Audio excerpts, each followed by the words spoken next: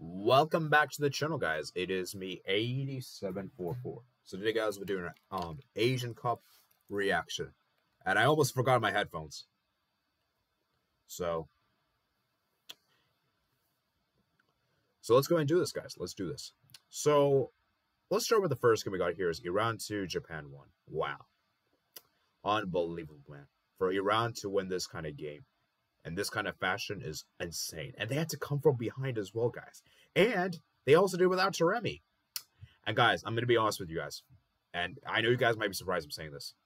I'm surprised, but I'm not that surprised. Because I said in my predictions that honestly, I could see Iran upsetting Japan. I could see it happening. Because I haven't really been convinced with Japan in this tournament. I haven't. But I didn't pick Iran to win because of the fact that Taremi wasn't available. I just thought that Taremi would be such a big miss. And I thought Japan would win because of the fact, Iran would miss so many chances and Japan would find a way. Japan would find ways to score, right? But ultimately, Iran actually managed to pull through and win 2-1. And this is huge.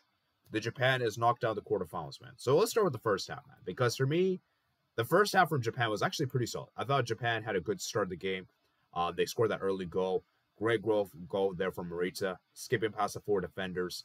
And Iran, they didn't look that great. They had the good chances, though, in the first half. They had 7 shots, 1 on target, 41% possession. You could tell that Iran meant business, right? And the second half, man. The second half, Iran turned it up a notch.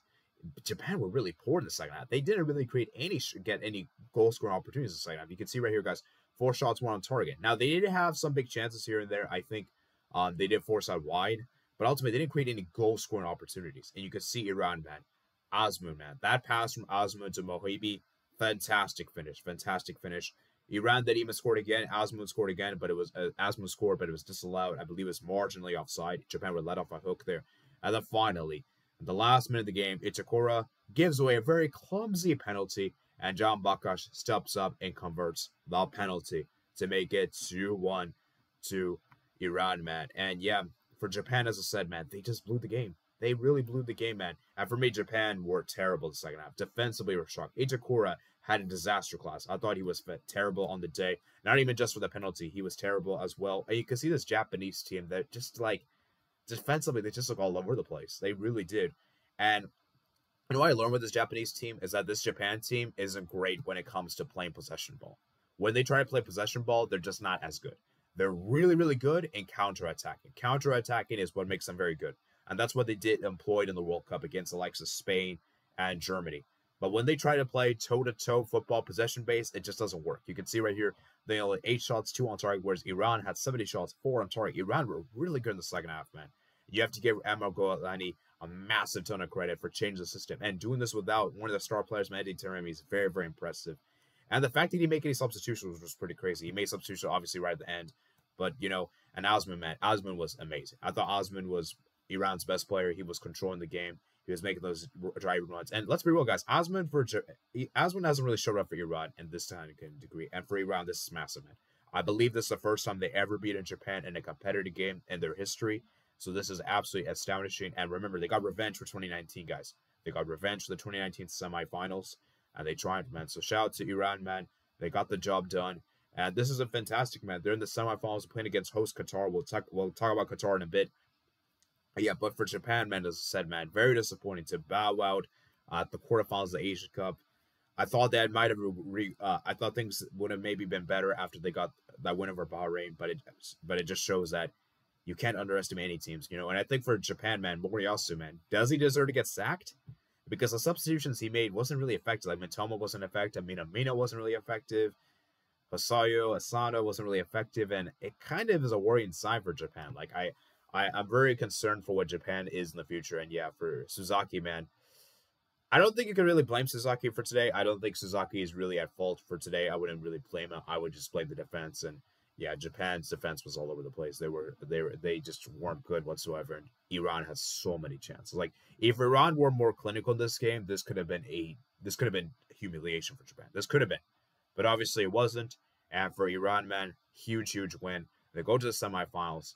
And let's see if they can make the final, as they were very close to doing 2019. So for Japan, man, you must be feeling devastated, agonized. And this was a bad tournament for Japan. Like let's be real, guys. Japan, the only game I would say they really just like, let's be real, guys. Japan haven't really been that convincing this tournament. They haven't. So, like I said, guys, I think that's pretty much it for Iran. So shout out to Iran, man, and for Japan, man.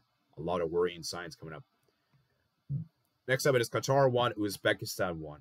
Qatar, man, not impressed. Not impressed with Qatar. And they were somewhat fortuitous to have won this game. But you could also make a strong argument that Qatar could have won this game because, in my opinion, I think this was kind of a difficult game. I would say the first half, Qatar were the much better team. You can see right here, they created all the chances, you know, and they had that great goal, man. Great goal there from, you know, what was it? I think Al Haidos. It was actually ruled as an own goal, though, because the goalkeeper slipped and put his own net. And then Uzbekistan had a really golden chance to score, man. A really good chance to score there. But I believe one of the guys, the center backs, did a goal line clearance. In the second half, man, Uzbekistan started to show some signs. They started to improve significantly. And Qatar were pretty bad in the second half, I would say. Qatar were not great in the second half. Uzbekistan started to control, and they scored a lovely goal. Kamberbuk scoring to equalize to make it 1-1. And from that point on, man, Uzbekistan were trying to get the second goal. You had to give credit to Barcim. Barcim made some big saves. And then extra time, I would say, man, extra time was a bit even. It wasn't really too... didn't have any golden opportunities, but in extra time, man. That second half extra time, I think Qatar had a very late goal.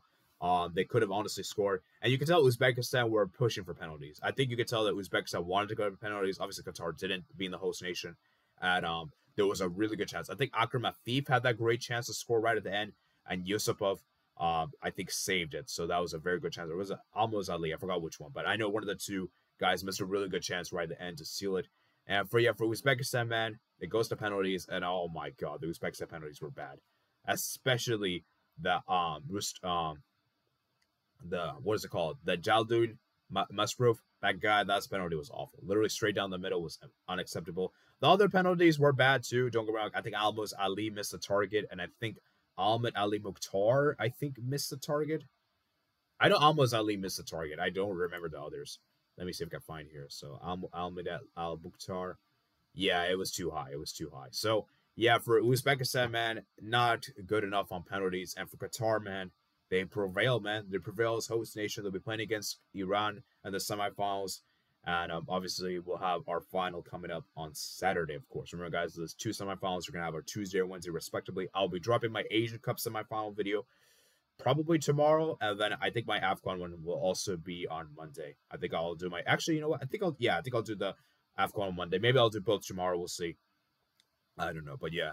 Anyways, that's pretty much it for today, guys. I don't really have much more to say here. It's just shout out to Uzbekistan. They did a great job making the quarterfinals, but unfortunately, they quite didn't have enough to make the final. Semifinals. And for Qatar, man, they're going to have to improve a lot if they want to beat Iran. They're going to have to improve a lot if they want to beat Iran, because that performance they did against Uzbekistan was really underwhelming. I expected more. But anyways, hope you guys did enjoy this video, guys. Please remember to like and subscribe. Comment with your thoughts, comments below. And yeah, I'll see you guys later, man. Peace out.